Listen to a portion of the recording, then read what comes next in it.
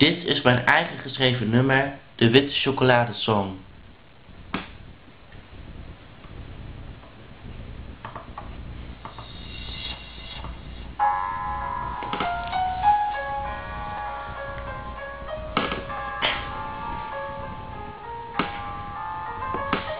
Ik doe het elke dag op mijn brood.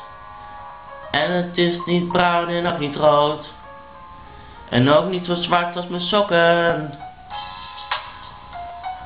Ik heb het natuurlijk over witte chocoladevlokken.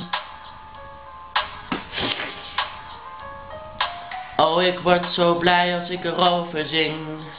Ben in de hemel bij het genot van de pudding. Witte chocoladepudding met frambozensaus.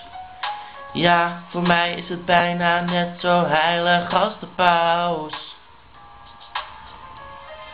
Ja, het is echt een mega smaaksensatie. En toch neem ik het slechts bij gratie. En als ik rond 1 uur of 12 slapen ga, droom ik van de wereld voor witte chocola. Witte chocola. Witte chocola. In de jaren 30 werd het officieel een soort.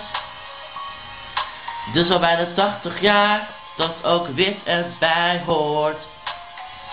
En in 48 werd het verkocht in Amerika, vlak na de Second World War. En daar heette het toen net de Alpine White Chocolate Bar. White Chocolate Bar.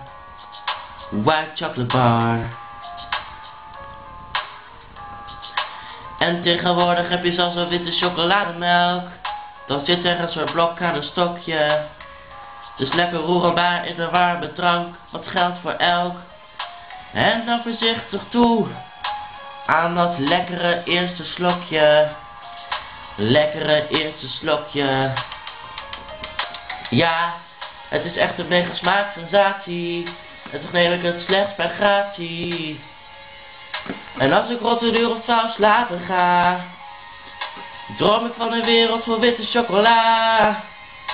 Witte chocola. Witte chocola. En in de tijd rond Sint en Piet vergeten we de chocoladeletter niet. Waar ik het hele jaar op heb gewacht, is de witte letter. Waar ik altijd weer naar smacht. Waar ik altijd weer naar smacht. En tot slot heb je ook nog een witte reep chocolade. Het ambachtelijke eind van deze witte parade. Zoveel verschillende soorten, groot of klein.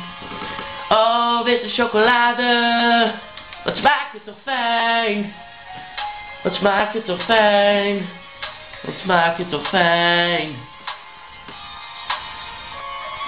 Ja, het is echt een mega smaaksensatie. En toch neem ik het slechts bij gratie. En als ik rond 1 uur of 12 slapen ga, droom ik van een wereld voor witte chocola. Witte chocola. Witte chocola. Witte chocola. Dan droom ik van een wereld vol met witte chocola.